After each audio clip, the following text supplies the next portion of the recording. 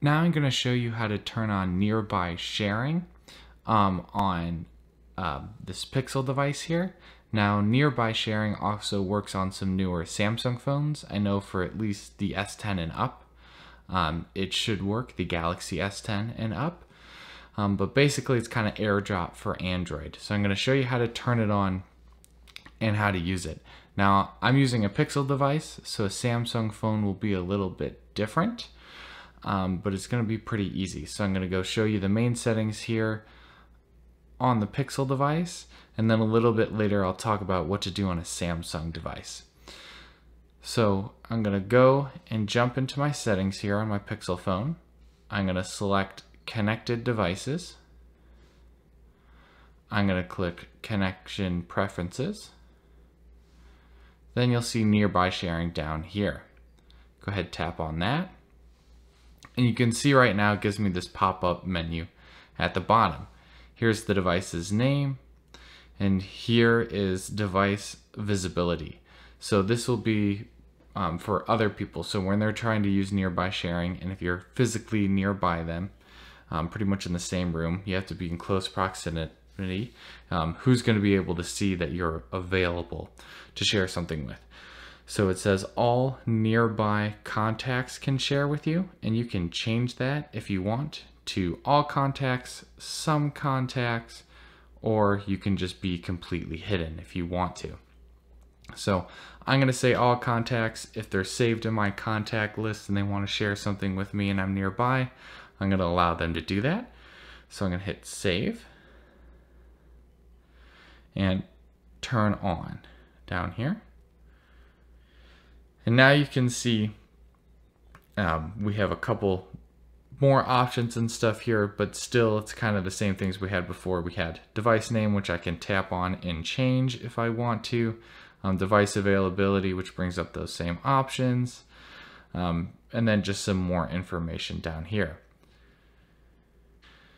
You can also set up number verification, but you don't need to if you don't want to. And you can always turn this off or turn it back on by jumping into these settings. Now I'm going to go ahead and show you how to actually use this, how to actually share something. So I'm going to tap on my photos here, and we're going to share a photo.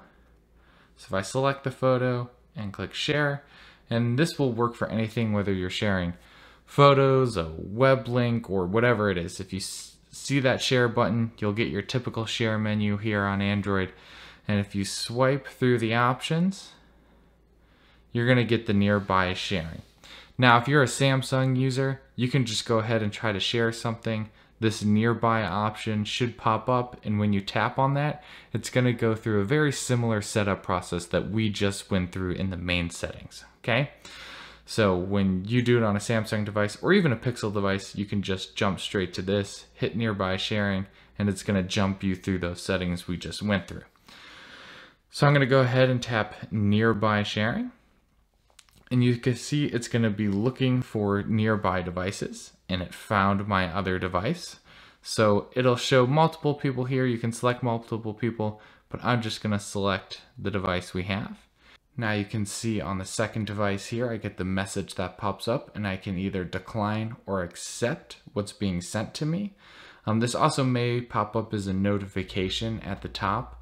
So if you don't see this message pop up, make sure you are checking your notifications. So I'm going to go ahead and click accept. And you can see it pulls up that same photo, and I can go ahead and share it with someone else or save it or do whatever I want with it. So that's how you go ahead and use nearby sharing on any Android device that supports it. And for right now, that's Pixel phones and some newer Samsung phones. Hopefully that helps.